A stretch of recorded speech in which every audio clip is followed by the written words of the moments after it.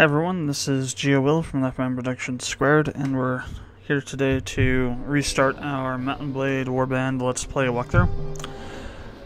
So, and there's double meanings to that. I'll explain what I mean here. So, if you remember back in the live stream we did, live stream number 3.3 or 3.5, somewhere in there, I was talking about the reshuffling of the projects, and they were going to get switched to Mountain Blade and Reciteer. And the reason for that is because I had footage for both of them, lots of it. Well, I went back into Warband to start recording some more. That's when I noticed that my save games, after I'd reinstalled Warband and reinstalled Native Expansion, were no longer compatible with the Native Expansion I was using, because I installed the newer version.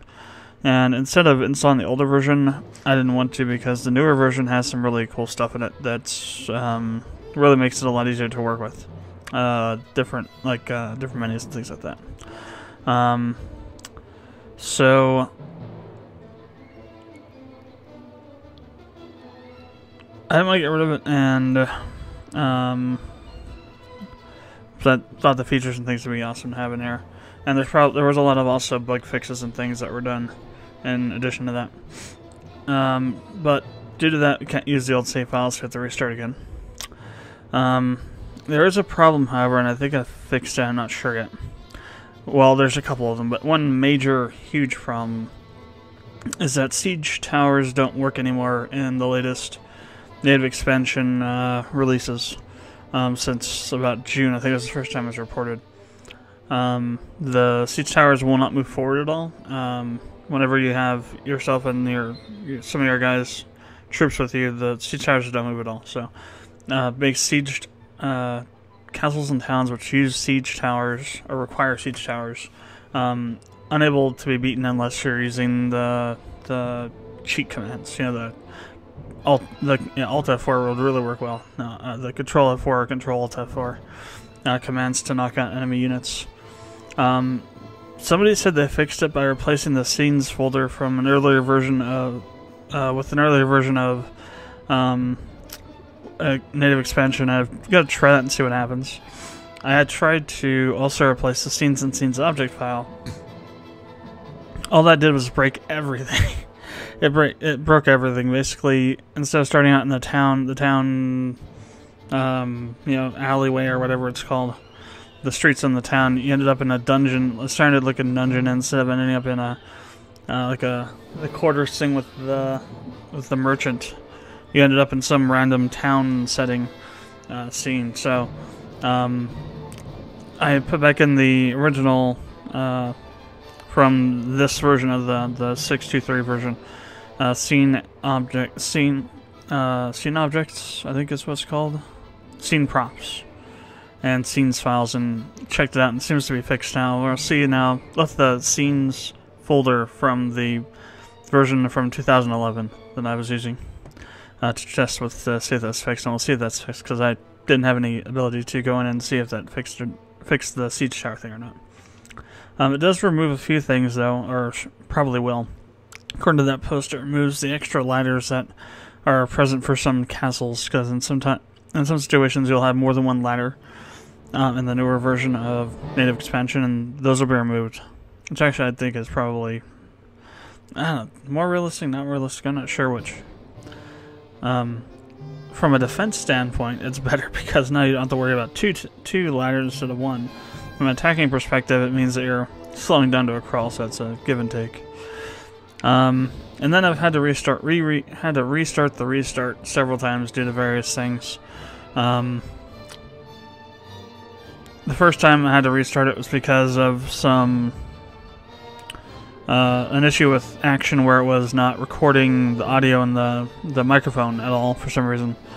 The second time was because Action was screwing up with the footage and putting in micro cuts into the actual footage. Then the most recent time I had to restart because of issues that were happening while I was trying to record it today.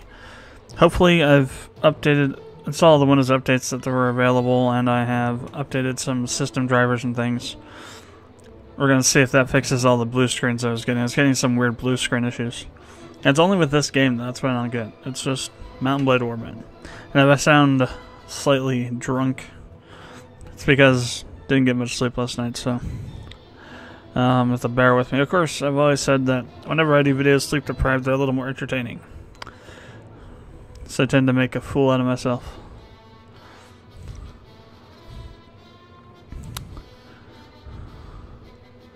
So we're going to start a new game. I'm going to do a female character this time instead of a male one from the original one because... whatever. This is just telling you the basic stuff that if he is a non-noble character or a female character, the early game is going to be more interesting and challenging too. Because of certain aspects of the game. So I'll continue. Female. So one thing that it depends on what you want to do, but if you pick Impoverished Noble, you can choose your banner before the game chooses all the other banners. And it'll basically have your pick of one. Whatever you pick, the game won't use. If you do it the other way, though, the game will use all the banners, or a lot of them, and then maybe the one you want to use is being used by another lord. And so you'd basically be using the same banner twice. I don't know why it doesn't remove the banners used from the list that it gives to you, but it doesn't. So it's just one thing. So for that reason, I almost always use this one when I'm doing a game, because I like to have my own banner. Let's see, then we're going to do... I'm assuming that while I was saying all that, you were reading the text. It just said basically, you know, what was her father before now. This is talking about now what you did as in your early life as a kid, what you did. You know, say craftsman apprentice. Then young adult life, what you did, and we're going to say Smith. I'll let you read this, so. I'm not sure if these really have any impact in your abilities or not. They might. I'm not sure. I haven't looked into that. One would think they would.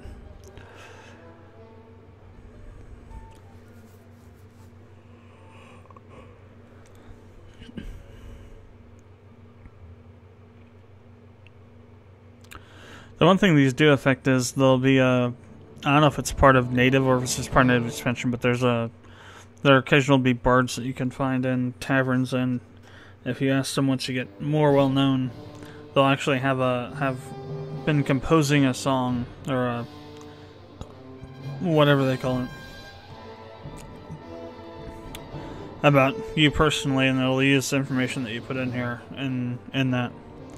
So the last couple times I've chosen Lust for Power and Money. I'm not sure if I want to use that one or something else. I don't know what this all does. I guess, yeah, we'll do this one. So brutality mode basically makes it so that you want to take some nails and hammer them underneath your fingernails, and then like string yourself up by them on something, and then get dragged behind a car or something. I don't know. It makes the game super hard. And it's already hard enough with the Dark Knights in it. With this, it's like, you know, you get a little pinprick of a dagger hitting you and you like die instantly or something. I wouldn't recommend it unless you are a masochist. And I'm going to let them invade, and they'll invade after 8 months of in-game time. Well, it says not before 8 months, right? Ah, come on. Never appear before 8 months, in-game months, yeah, so not before August of the first year. And then, it's basically the last one here.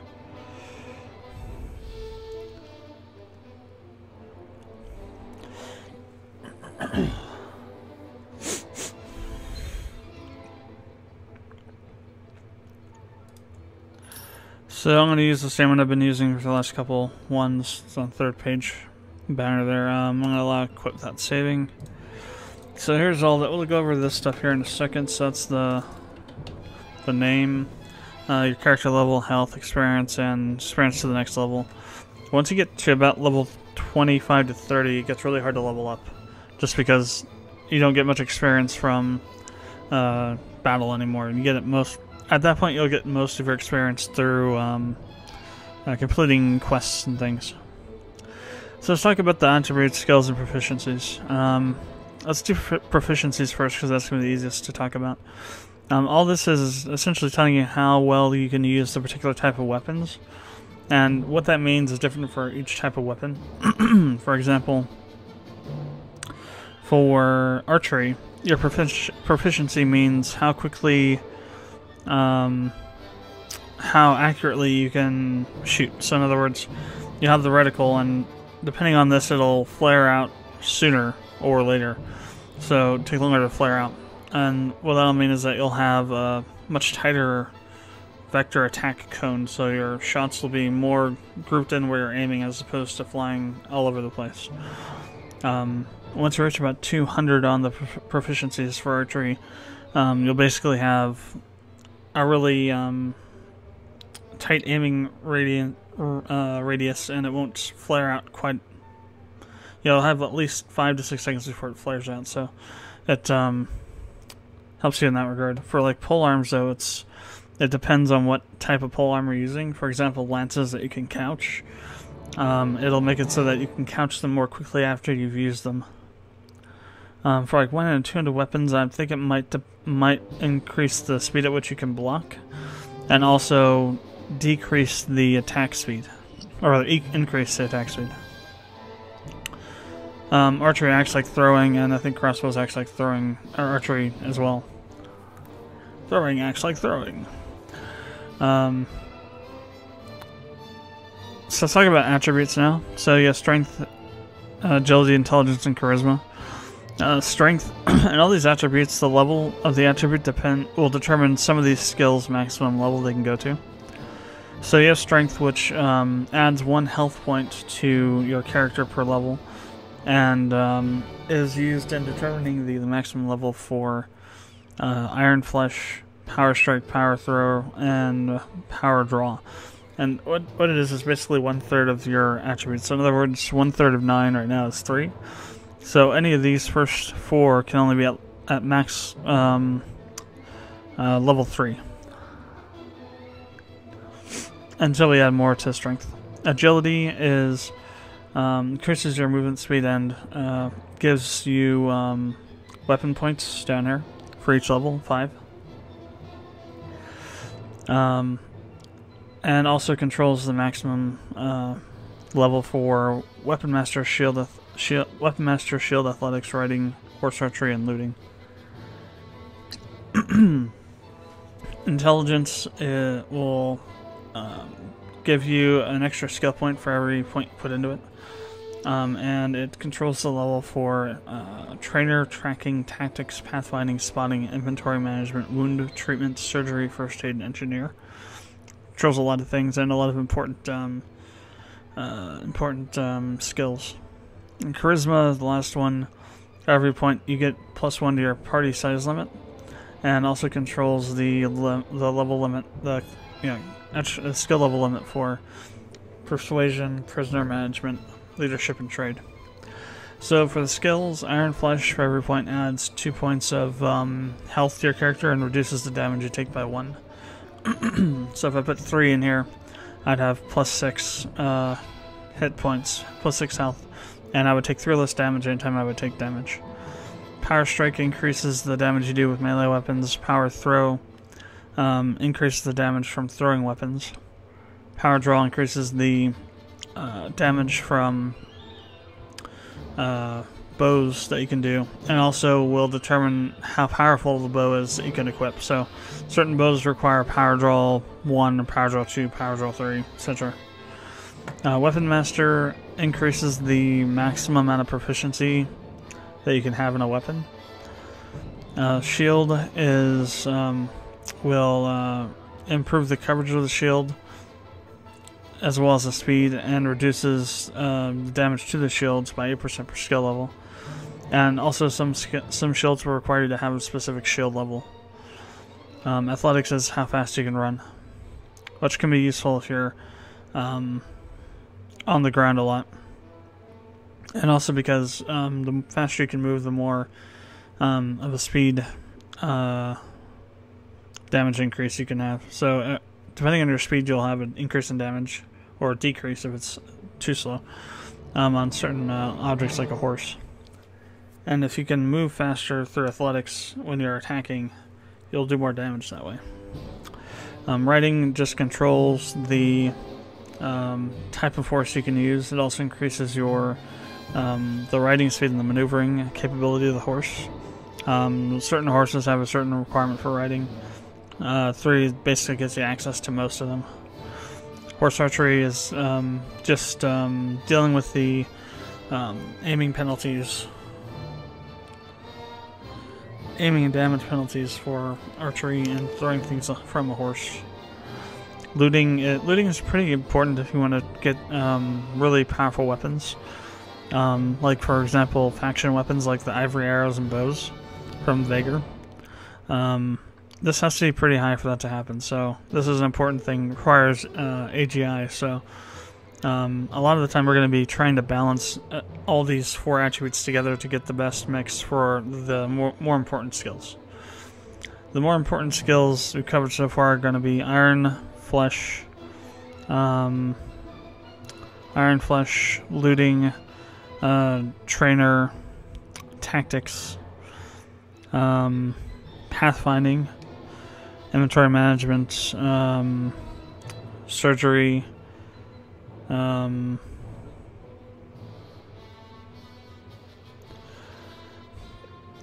First aid and wound treatment are important, but they're not as important as these other ones.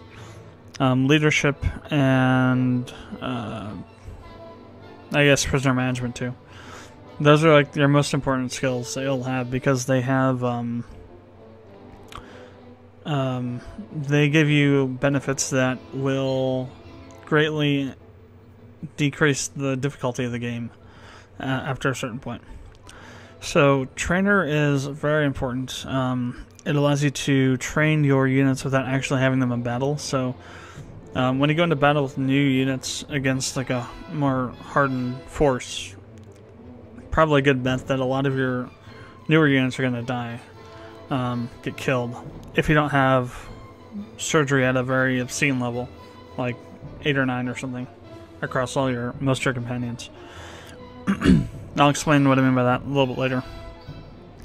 But you essentially, for every unit that you have whose level is lower than the party member who has the skill, they gain a certain amount of experience, and it shows the experience experience gauge, I guess you can see up here in the description for the thing. So basically it's 1, 2, 3, let's see.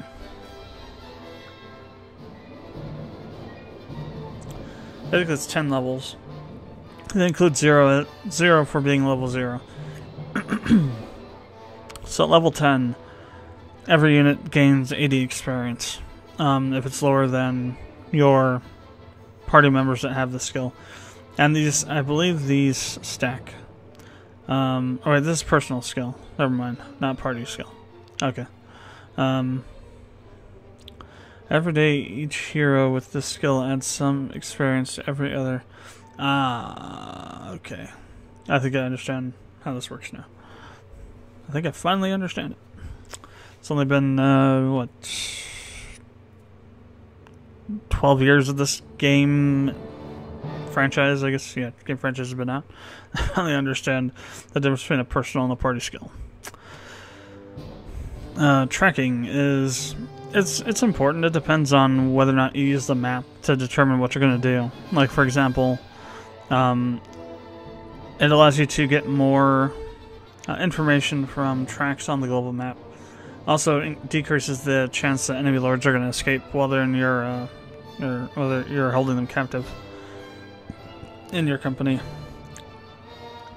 But so it's like you're on the map and you see these large arrows pointing in a certain direction, indicating that there's a large force going through, but you don't know how large. If you have this at a high enough level, you'll be able to see information such as the size of the force and other kinds of things like that. I'm not really sure exactly what. It will tell you as you go through the skill levels, because I've never maxed it out before, but it'll give you a lot of information. If I recall it correctly, you can even tell the faction that the tracks belong to. Tactics is another important skill. It basically will allow you to bring in more units at the beginning of a battle. So the lower your tactics is, the less units you'll bring in when you're against another larger force. So let's say you have a enemy force of like 800 troops and you have 300. With the lower tactics, you're only going to be able to bring in maybe 20 to 30, as opposed to having tactics at level 8. You'd bring in maybe up to 100, 120.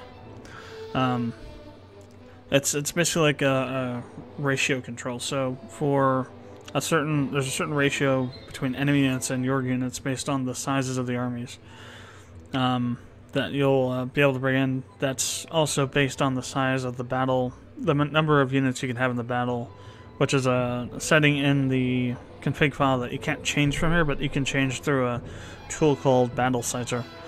So basically it says, okay,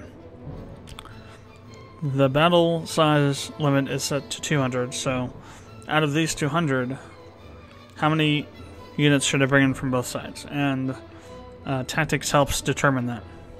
So the higher tactics is, the more units you'll get in battle against enemy forces that are larger than you, or when you're facing someone that has less units than you do. Maybe not, I'm not sure about that. I think it's just if it's larger to you or smaller. Maybe. Does it say in the... This says starting battle advantage, doesn't say what that means. Pathfinding is very important for later on in the game when you need to get around quickly. So once you get a pretty good sizable company, you'll move pretty slowly on the map. And this basically increases your speed by 3% per skill level. So the higher this is, the faster you're going to go. Spotting increases your sight range on the map, and also, again, is another one that will decrease the enemy large chance for escape. I think this one is actually after battle, though, not when you're captive.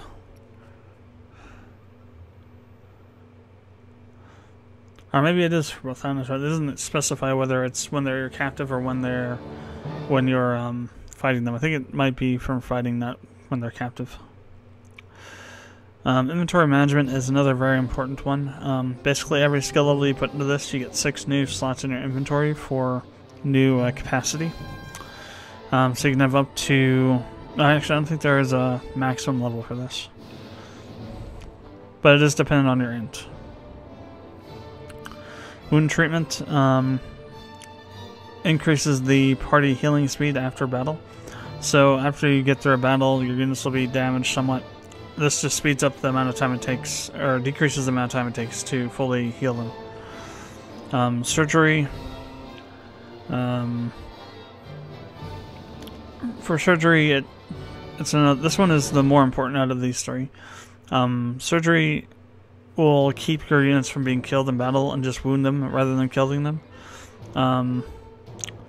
Basically, it's a 4% chance per skill level you add. So the higher your surgery is, the less likely it is you're going to have units that will be killed. And this can be very useful for not having to continually have to recruit units into your army. First aid is... Likewise, it's as important as wound treatment, but it's not as important as surgery. It might actually be in the middle between these two. And basically it says for every level you have this, you'll regain 5% of your hit points lost during a mission. So that means that like when you finish a battle, that's a skirmish part of a larger battle, and you go into the next skirmish, you'll regain 5% of the hit points you've lost during the previous part of the battle, the previous skirmish. So that can be very useful. For when you have long protracted battles that take several skirmishes to finish. Engineer will decrease the time it takes to build things in your fiefs, and will decrease the time it takes to build siege towers and ladders when you're sieging a castle or town. Again, kind of important if you're into the management of fiefdoms and whatnot, and maximizing your taxes and what you can recruit out of them. Persuasion is one that I don't normally put anything into too much. It basically is just what it does is it increases the likelihood that when you talk to NPCs and ask them to do something for you, or ask them if they would support you in some sort of endeavor or support your claim to a fief or something, that they're more likely to agree with you.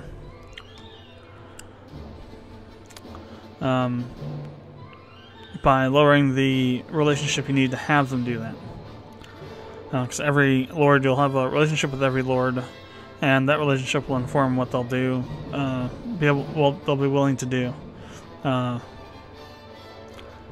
for you. We also have prisoner management, which is also it's kind of important actually. It increases the amount of prisoners you can take, so when you start selling prisoners to the ransom broker, the higher this is, the more prisoners you'll be able to have, so the more money you'll be able to make through prisoner selling. Leadership is probably right up there with importance with trainer. It basically says that for every level you have, you gain 10 to the maximum number of troops you can have in your command. Also will reduce wages and increase party morale by 5%. And then you have trade, which basically just says reduces trade penalties. I'm not sure what that even means, but reduces them by 5%. And that's all the skills and all the stuff you need to know about this stuff. Now, so I was saying before, there are 3 types of skills. You have personal skills, you have leader skills, and you have party skills. Now, based on what trainer says, every day each hero with this skill, blah blah blah blah. I think that personal skills, if they can stack, they do stack. So, for every hero companion that you have with you that has, let's say, trainer at level 4, they will give 23 experience to the units that are lower in level than them. So, I'm pretty sure that's how that works. I don't know as if all personal skills are stacked or not. I think personal skills can stack, but not necessarily that they do stack.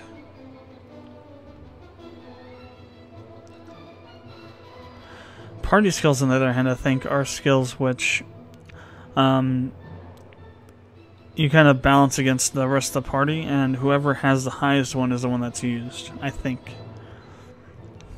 We can look this up, actually. It's actually a good thing to do. Let's see.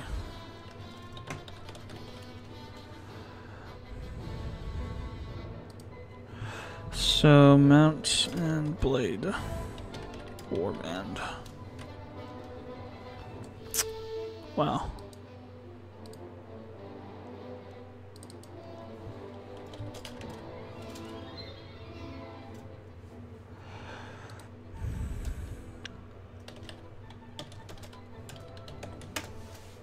Skill types.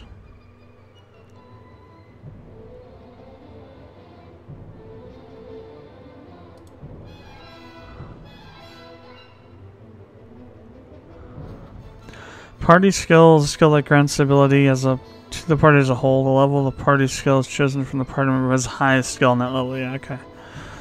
A player or a companion. So so it doesn't really matter if you have the highest skill level of party skill.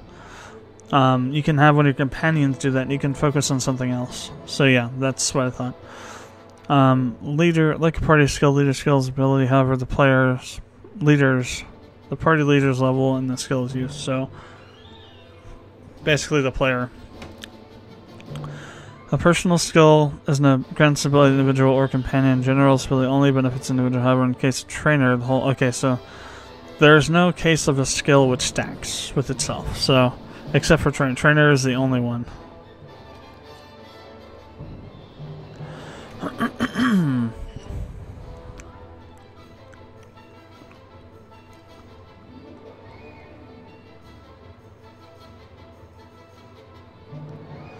If the player character has sufficient level on a party skill, a bonus is awarded to the party's highest.